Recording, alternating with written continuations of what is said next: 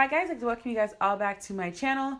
I had to use artificial lighting right now, so I'm really like, this lighting is super bright on me, and I'm just gonna do it anyway. So, today we are here to talk about how I track my fitness in my bullet journal. First off, I'd like to say, if you guys have not subscribed to me, please go down and click the subscribe button, and don't forget to check me out on all my social media. But let's just go ahead and start talking about the ways that I started tracking in my bullet journal. If you guys remember talking about my 2018 notebooks, I said that I was going to be tracking my fitness in this. This is the Midori A5 graphing notebook.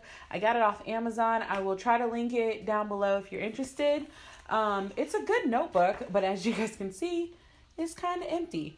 I started off writing in this book, and then I kind of just stopped. I feel like I just don't want to go. I don't want to have another notebook to worry about, so I feel like I might change this into something else or just throw it away altogether, because I don't know, I feel I have this thing where if I start a notebook one way and I don't use it that way, then I no longer want to use it that way, if that makes sense. So I might just take off the cover and use it on something else. Haven't quite decided, but I'll let you guys know what I do with it. Then I also got this it was a A5 traveler's notebook insert that I also got off Amazon that I will link down below. And that is what I used to track my fitness most of last year. Now that book is finished, and I was like, I am just going to track it directly into my bullet journal in my weeklies as a weekly spread. So I'm just going to do this where I'm talking about my bullet journal while I set it up. So hopefully this works. So the first thing that I do when I plan out my workouts is I actually put all my workouts on my phone in a note. That way, while I'm working out, I don't have to carry an extra notebook.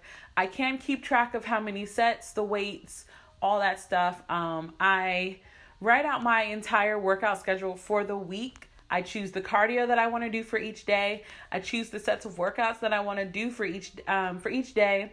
And then as I actually get through them, I go through and fill out, weights, how many sets I do and how many reps I do. I usually do 3 sets. So if I do more or less than 3 sets, that's the only time that I note that in my notes. So, of course, my Apple Watch is also tracking calories and how much time I'm spending working out. Another thing that I do is separate is with cardio.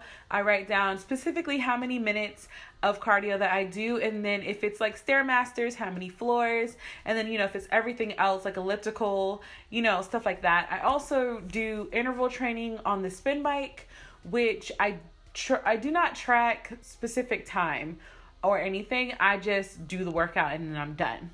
So once I track it on my phone, then usually when I get to work and sit down at my desk while everybody is getting their first cups of coffee and taking that first smoke break, I'm usually looking at my bullet journal, because I use my bullet journal for work, for my job, my 9-to-5 job as an engineer, and then I use it for my hobbies such as YouTube and things, and then I also use it for personal.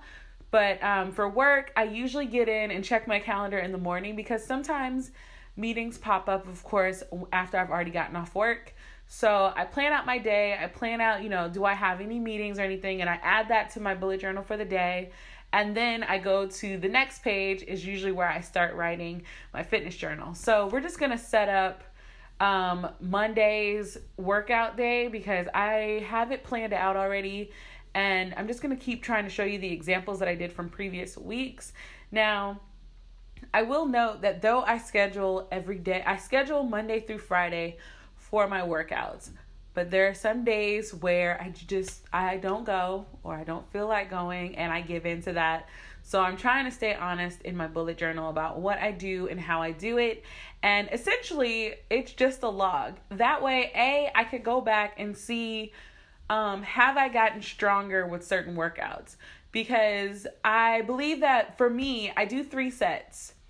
If I have a weight where I can successfully do 20 reps per set, then that means I can go up in weight.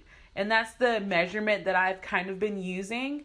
But the only way that I know that is if I can look back on what I've done. So I I still haven't, for the month of March, rather, I'm going to do this thing where I'm going to do the exact same workouts all 4 weeks. So it's going to be very repetitive in terms of what I do, but I'm trying to see, like, does that give me a better idea of being stronger? Plus, I would like to also start including like what I eat in a day type things, but I'm trying to decide if that's too much for, like, if that kind of daily is what I want to commit to, because that's a lot. Like, I really like my weekly spread, but maybe there's some way that I can include it into my weekly spread where it's not too much. But then I feel like my weekly spreads are about to be, like, insane, because I have the weekly spread that's normal, and then I have my exercise, which is technically a daily. So yeah, in each one, I always try to include the day and the date and then what I'm working on. So, you know, for example, if it's a booty day, I'm going to put booty at the top, and then I'm going to put calories for how many calories I burn, type of cardio that I chose to do that day, and its stats. And then underneath I have workouts, sets, reps, and pounds. And then if you notice on this, sometimes I have little connectors. That means that was done in an entire set. And for those of you who don't know, a set is a workout that you do back to back and then you rest. So I like doing those because that helps me maximize the time that I have in the gym, as I have a very, very specific time from 4 to 5. That's the only time I have to work out in the gym. So I really have to utilize that hour to the best of my abilities. 3, 2, 1. All right, guys, so that was how I track my fitness in my bullet journal for right now. My question for you guys is, how do you track your fitness? Or do you even track your fitness? Let me know down below in the comments. Again, thank you guys so much for watching, and until the next time, guys, bye.